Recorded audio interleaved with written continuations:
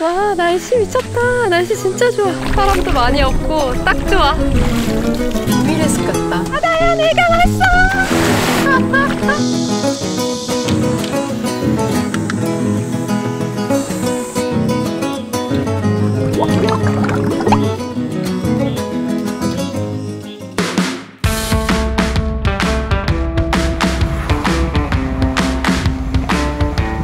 여러분 안녕하세요. 오늘은 어디로 가고 있게요? 오늘은 태안으로 왔습니다. 오늘 날씨가 진짜 좋아요. 요 며칠 날씨가 진짜 흐렸었는데 주말이 되니까 갑자기 너무 좋아졌어.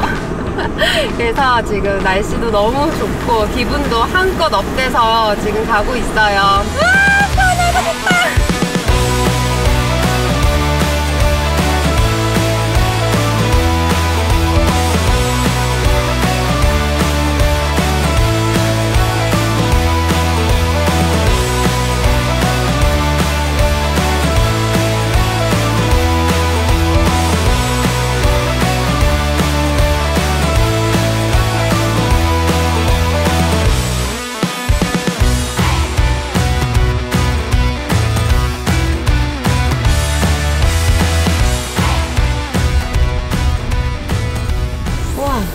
여기 진짜 숲 안으로 들어왔는데 되게 비밀의 숲 같다.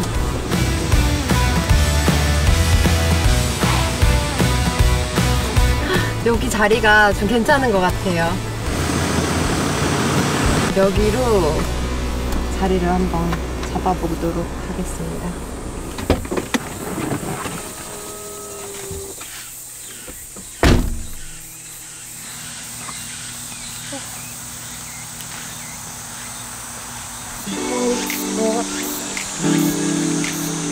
와, 엄청 큰 나무들이 있어서 햇살을 다 가려주네요. 바람이 솔솔 불어서 되게 시원해요.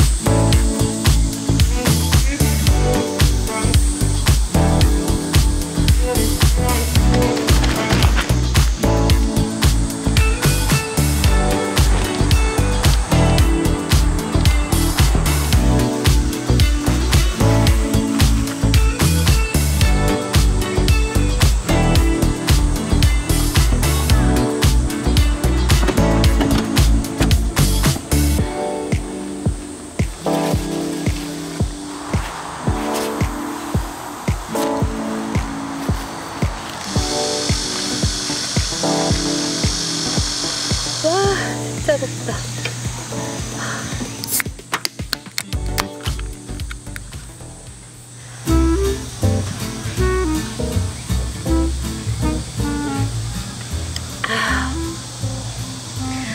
와, 오늘 날씨가 진짜 더워요. 오늘 거의 30도가 넘은 것 같은데 온도가 진짜 높아서 가만히 있어도 땀이 이렇게 주룩주룩 날씨예요. 근데 여기가 다행히 나무들이 진짜 높고 해가 이렇게 딱 가려져서 그늘이 조금씩 생기고 있거든요. 그래서 바람도 솔솔 불고 바람이 불면 또 시원하고 약간 좋은 것 같아요.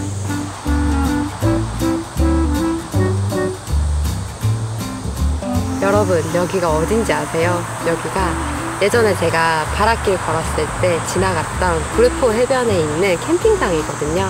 그때 여기를 그냥 리스트에, 내 마음속 리스트에 이제 적어놓고 있었고 한 번은 가야 되겠다라고 생각을 했었는데 문득 생각이 나더라고요. 그래서 여기는 예약을 하지 않아도 돼요. 그래서 무작정 이렇게 찾아왔는데 오늘도 이렇게 좋은 자리를 마련할 수 있어서 되게 좋은 것 같아요. 바닷길을 갔다 온 지 얼마 되지 않은 것 같은데 그래도 이렇게 또 계절이 바뀌고 여름이 돼서 오니까 또 다른 느낌이고 이렇게 또 오니까 되게 감회가 새롭네요.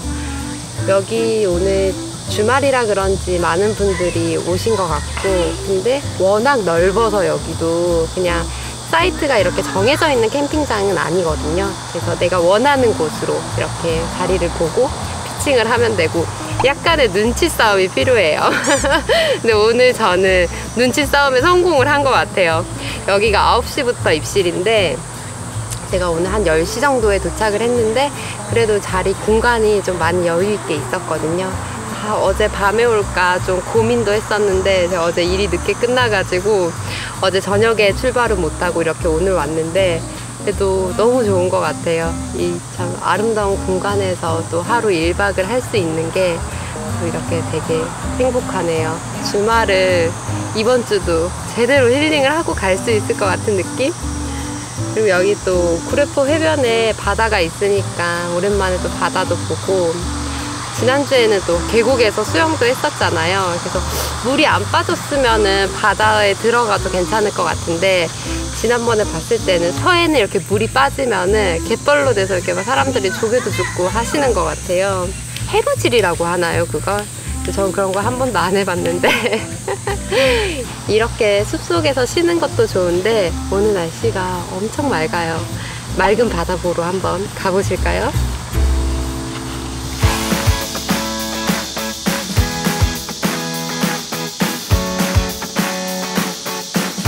이제 구례포 해변으로 가보고 있어요. 와, 오늘 날씨가 진짜 엄청 뜨거워요. 와, 모래도 뜨거워. 와, 발 화상 입는 거 아니야? 와, 날씨 미쳤다. 날씨 진짜 좋아. 와, 햇빛. 바다야, 내가 왔어.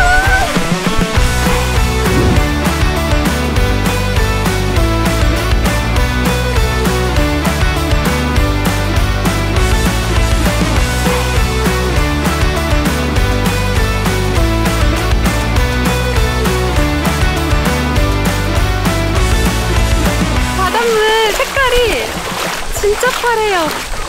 보이시나요? 발만 담궜는데도 엄청 시원해. 지금 물이 들어오고 있는 타임인 것 같아요. 진짜.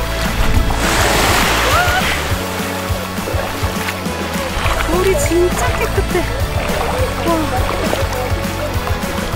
하나를 한번 벗고 들어가 볼까? 되게 부드러워요. 서해 바다에 바다를 보니까 와, 너무 예쁘다.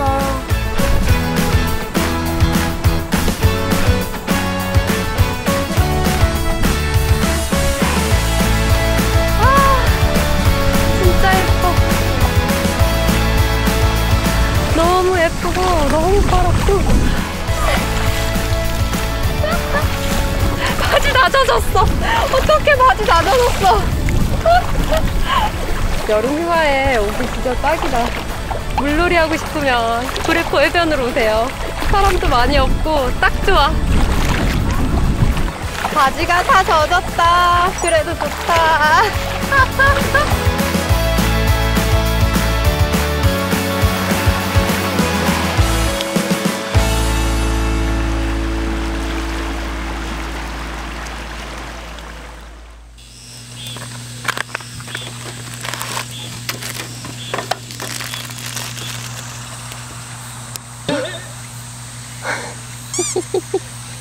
부서졌어.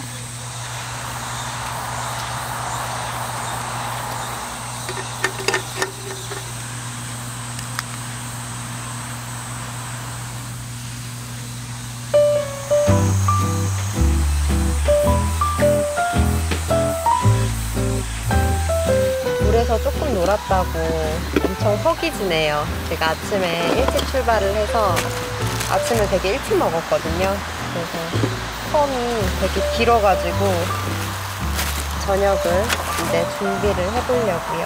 오늘은 집에서 만두도 챙겨오고 오늘은 김치, 만두, 우동.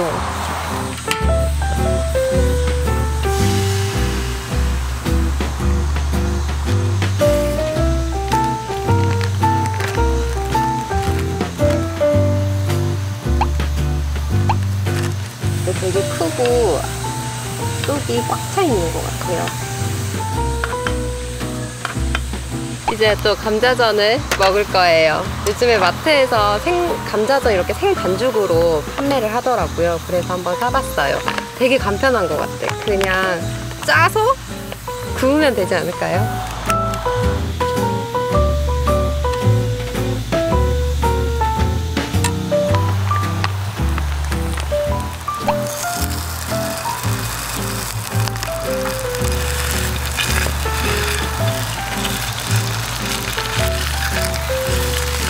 이렇게 하는 게 맞나요? 내가 생각했던 거 약간 동그랗게 예쁘게 만든 감자전인데 왜 이렇게 돼버렸지? 그래도 먹을 수만 있으면 됐죠, 그죠? 그래도 잘 펴졌어요. 아까 완전 뭉쳐 있었는데 조금씩 하다 보니까 이렇게 펴졌어요. 한번 뒤집어야 되나?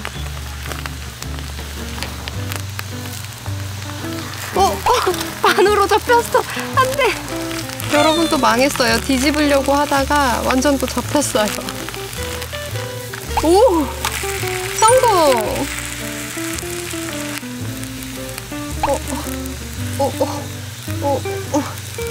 먹을 수 있는 감자전인가? 저는 바싹하게 구운 게 맛있더라고요. 그래서 약간 끝부분을 좋아해요. 감자전이 약간 모양은 안 예쁘지만 그래도 완성되어 가고 있는 것 같아요. 너무 어렵다. 내가 생각했던 그 모양이 안 나왔어요. 저는 이렇게 딱 짜서 동그랗게 예쁜 모양으로 하려고 했는데 역시 어렵네요. 한 번 더 뒤집어 볼게요. 또 접혔어. 여러분 어떡해, 진짜 완전 심각해졌어요. 망했다. 아, 역시 음식은 그냥 엄마가 해주는 게 최고인 것 같아요.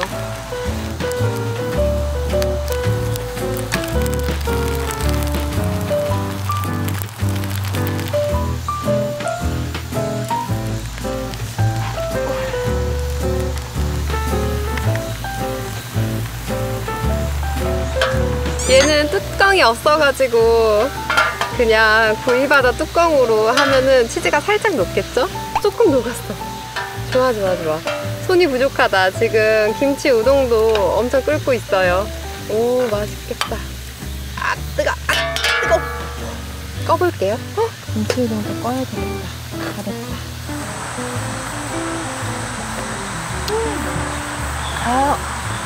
완전 얼큰한데? 이게 약간 소주 안주. 김치 우동이 되게 얼큰해요. 이게 완전 소주 안주인데 오늘은 술을 다른 걸 갖고 왔어요.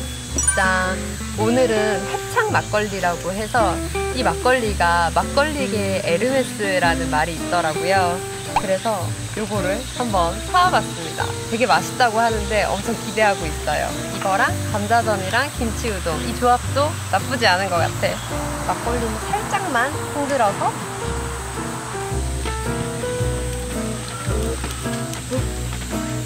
얘는 탄산이 아예 없나봐요.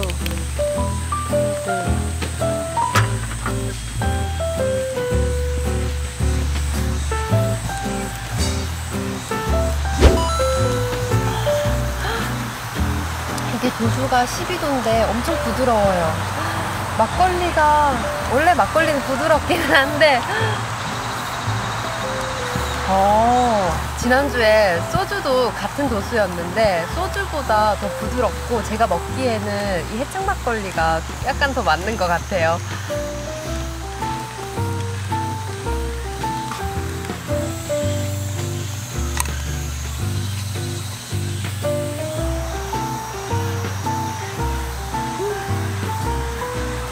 제대로 익었어요. 속 안까지 안 익을까봐 약간 걱정했는데 제대로 익었어. 약간 바닥이 산것처럼 보이시죠? 근데 약간 노릇노릇하게 잘 구워졌어요. 탄맛도 전혀 나지 않고 진짜 감자전에 그 딱 담백한 맛이 맛있네요. 종종 이렇게 간편하게 사 먹어도 될 것 같아요. 엄청 커요. 만두가 속이 진짜 꽉 차 있어요. 엄청 커.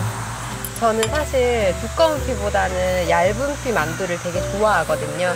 근데 요 만두가 얇은 피 만두에 속이 꽉 찬 제가 이 마케팅에 홀린 것 같아요. 근데 딱 제가 좋아하는 스타일이어가지고 구입을 해봤는데 맛있겠다. 만두는 진짜 좋아해요. 쪄먹는 것도 좋아하고 튀겨 먹는 것도 좋아하고 에어프라이에 돌려 먹으면 또 바삭바삭하게 맛있잖아요.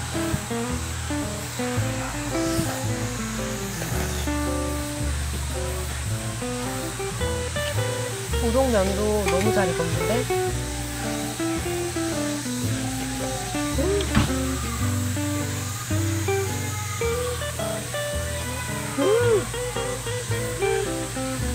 만두 진짜 맛있어요. 만두 속 보이시나요? 고기랑 야채가 꽉 찼어요.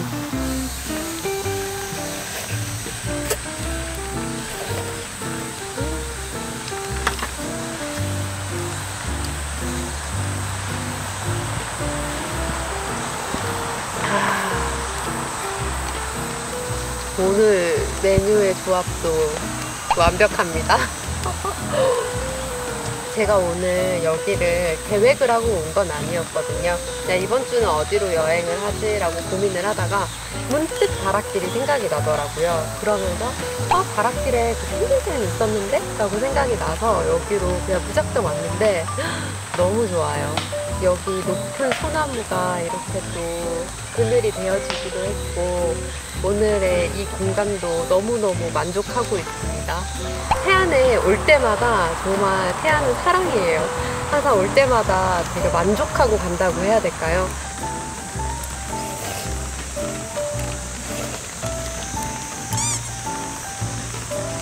근데 약간 빗방울이 떨어지는 것 같은데?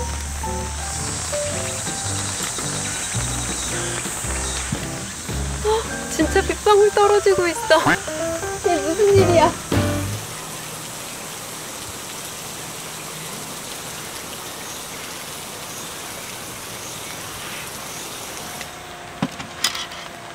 우와, 날씨가 진짜 더워.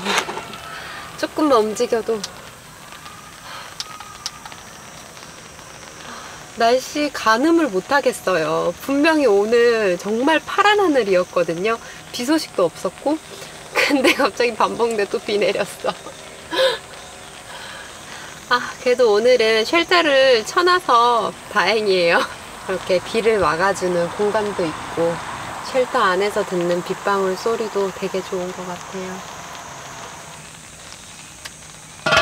비가 이슬비처럼 조금씩 내리고 있는데 더 많이 오지는 않겠죠? 비가 내려도 난 열심히 먹는 거에 충실하겠습니다. 저는 이렇게 먹으면서 이 순간을 즐기면 되는 거니까요.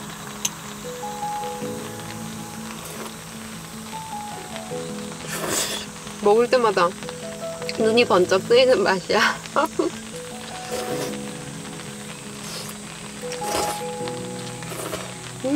진짜 맛있다.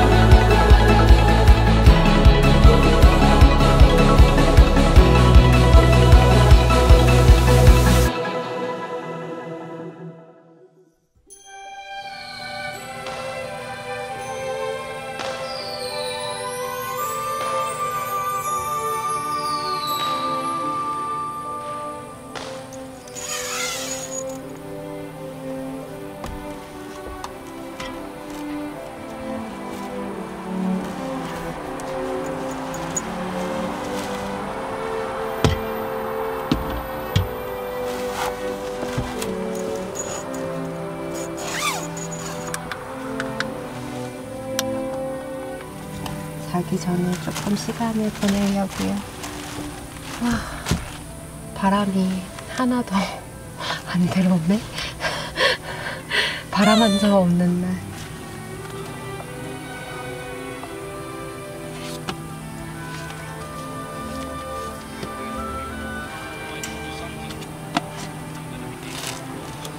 제가 요즘에 즐겨보는 넷플릭스 다큐멘터리인데요.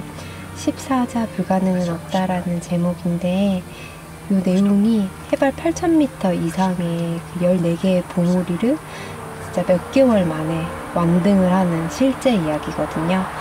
네, 보통 그 해발 8,000m 이상의 그 산들을 오르려면은 진짜 최소 몇 년에서 몇십 년까지도 이제 걸리는 어려운 미션인데 이 실제 주인공이 거의 한 7개월 만에 완등을 하는 그런 내용이에요. 그러니까 이 인간의 한계를, 진짜 어려운 일들을 이 님스라는 주인공이 해나가는 그 과정을 보는 게 너무 재밌고 흥미롭더라고요. 저는 이렇게 할 자신도 없긴 하지만 그러니까 보는 것만으로도 이게 대리만족이 되고 되게 흥미진진하더라고요. 그래서 요즘에 틈날 때마다 조금씩 보고 있어요. 저도 등산도 좋아하고 트레킹도 좋아하다 보니까 여기 베이스 캠프까지는 일반인들도 이제 올라갈 수가 있으니까 뭐 기회가 된다면 가보고 싶어요. 이 영상으로 봐도 너무 멋있어. 근데 실제로 보면은 얼마나 더 멋있을까요?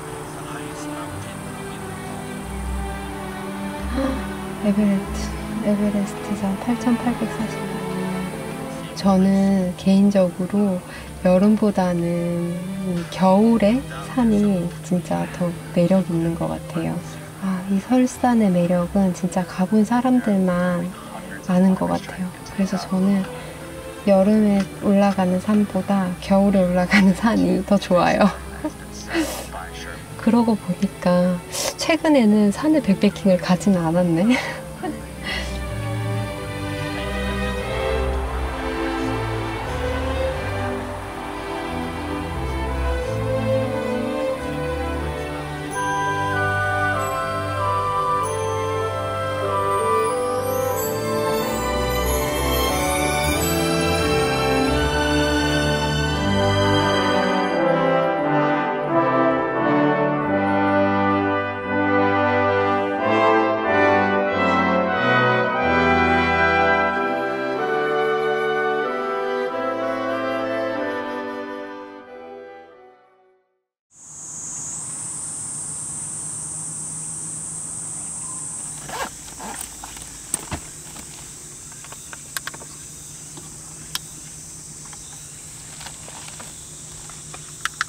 와, 잘 때 정말 덥더라고요.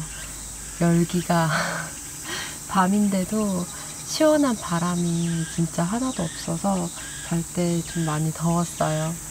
너무 더워서 방충망도 그냥 떼고 잤어요. 다행히 벌레들이 많이 안 들어와서 잘 잔 것 같아요. 밤새 비가 내려서 이렇게 비는 묻어 있는데 아침에 일어나니까 진짜 엄청 깨끗한 공기다. 아침을 간단하게 먹고 출발해 볼게요.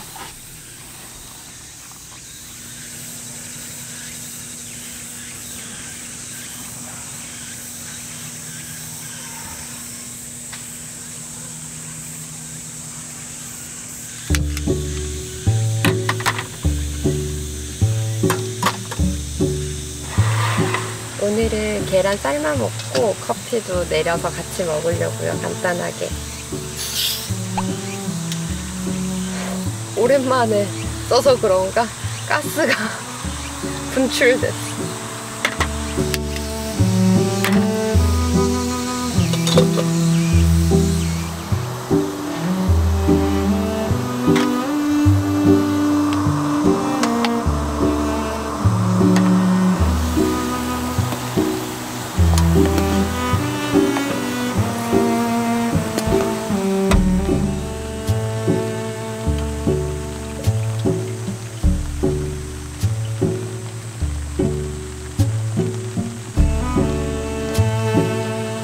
커피랑 삶은 계란을 좋아하는 제가 아침에 가끔씩 회사에서 먹는 조합입니다.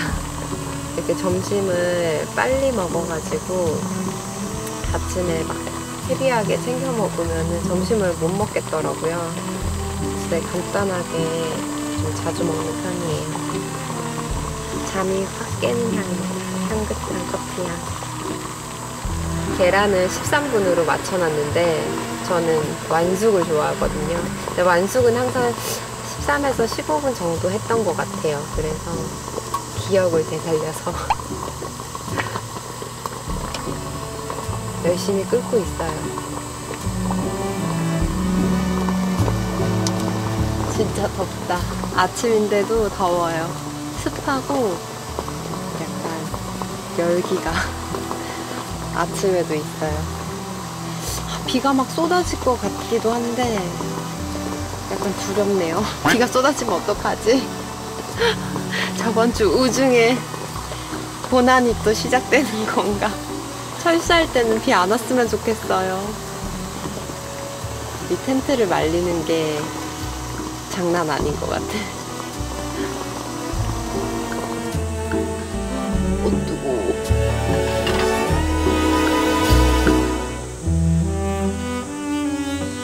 너무 뜨거워서 계란을 좀 담궈놔야 되겠어요. 오, 물이 넘쳤어.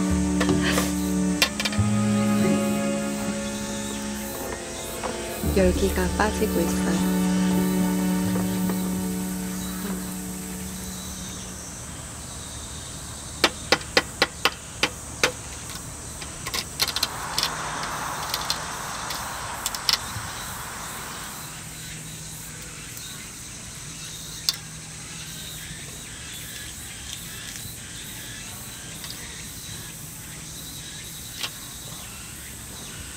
아, 근데 제가 소금을 놓고 와서 그냥 먹어야 될 것 같아요. 깜빡하고 소금을 안 가지고 왔어요.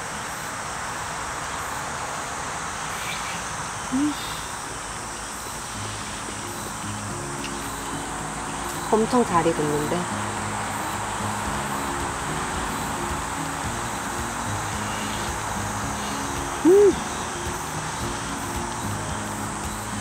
여러분, 저처럼 완숙을 좋아하시는 분들은 끓는 물에 13분 맞춰 놓으시면 이렇게 맛있게 삶아져요.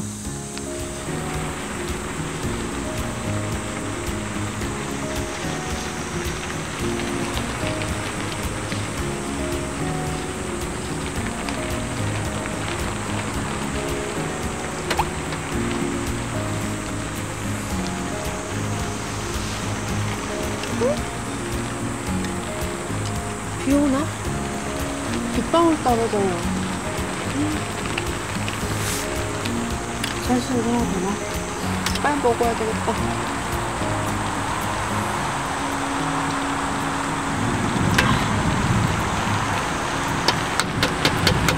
주차할 시간이 없네요. 또 이렇게 여유를 부릴 시간이 없어요.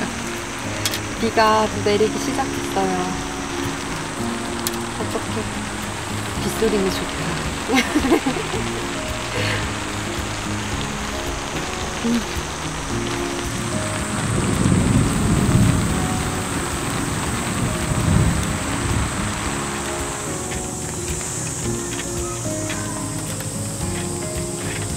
비가 계속 오락가락하고 있어요. 내렸다가 그쳤다가 반복을 하고 있는데 저도 이제 거의 정리가 돼서 마무리하고 돌아가려고요. 이번 주도 화이팅 하시고요. 다음에 다시 또 만나요. 안녕. 뿅.